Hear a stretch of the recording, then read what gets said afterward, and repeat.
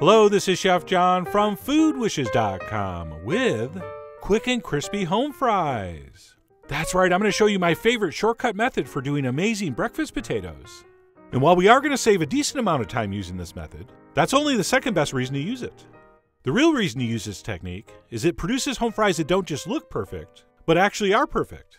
Because a lot of home fries will look beautifully golden brown, but they just don't have that perfect contrast in textures between the crispy, crusty outside and a light, fluffy inside.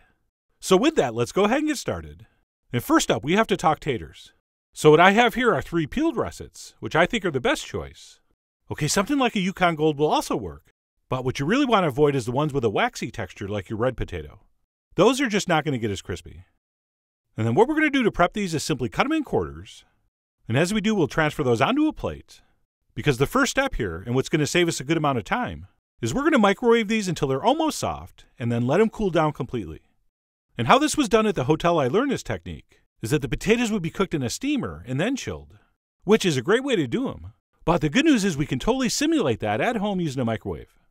So we'll go ahead and quarter those potatoes and transfer those to a plate, spacing them as evenly as possible. At which point we'll microwave these for 4 minutes or until just tender.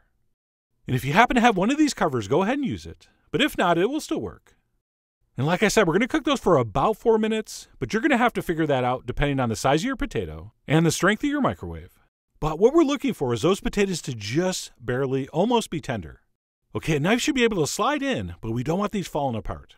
So maybe do them just under what you do if you're making a potato salad. And by the way, if you're thinking I can't make these, I don't have a microwave. Sure you do.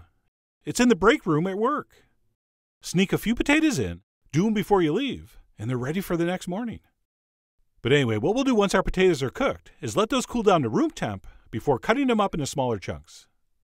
And me personally, I'm going to cut each one of these quarters into 6, which I think is the best size.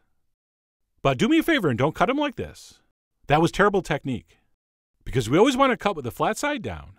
Plus, we could easily do 2 at once. So we'll go ahead and cut up our potatoes into whatever size we want.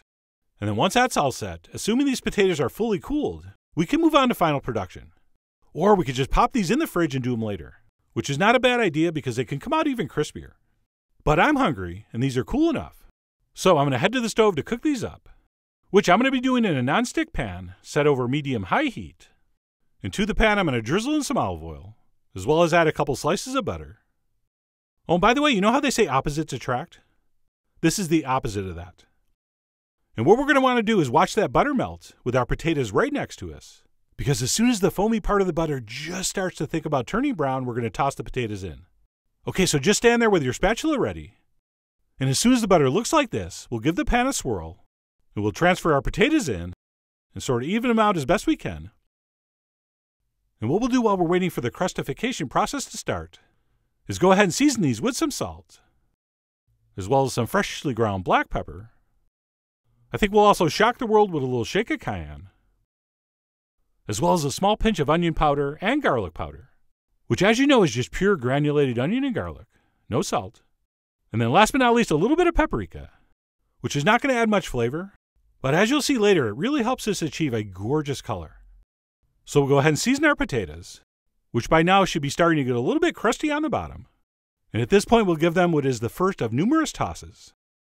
And you could do this with just a spatula, although if you've mastered the flipping food in a pan technique, I find that much easier. And yes, of course we have a video for that. In fact, believe it or not, I teach you how to do that with cheese balls. Oh yeah, you heard me. Cheese balls. But anyway, whether you flip them or just toss them with a spatula, we're going to want to do that every few minutes until these potatoes are done. Which I'm going to take a wild guess and say is going to be about 10 to 12 minutes. But that really depends, so forget about the time. Just go by appearance and sound and taste and texture.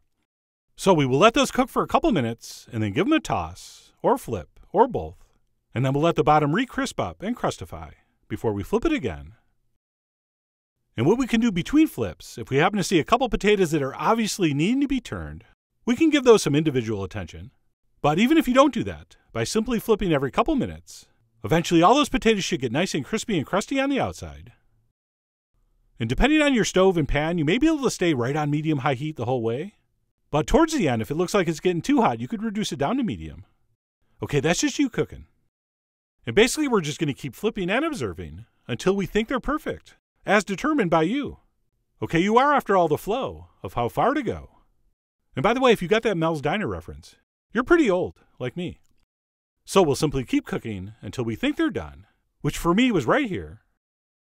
And that's it. Once our potatoes are looking and tasting like we want, we'll go ahead and transfer those onto a platter. And then you could probably just go ahead and eat these, but since I had to take some pictures, I snipped some chives over. Although I only had a couple, so it ended up being fairly pointless. But anyway, if you want to garnish those with some chive or some green onion or some other kind of herb, that would be fine. And that's it. Our quick and crispy home fries are done. Oh, and remember that little pinch of paprika we added? That little touch really warmed up the color and helped make for what I think is just an incredibly gorgeous appearance, which, while amazing, is still outdone by the taste and texture. Because by using this technique, we've reached what is considered the holy grail of home fries. And that's a crusty, crispy-edged exterior surrounding a light, fluffy interior. Okay, done properly, the inside of a home fry should be exactly the same texture as a perfectly made baked potato. And that's exactly what I had right here. But of course, what kind of crazy person just eats a plate of potatoes? So I went ahead and served those next to my famous 5-alarm scrambled eggs, which are called that because I use 5 different kinds of pepper. Well, actually just 2, but that's okay. In the business, we call that creative license.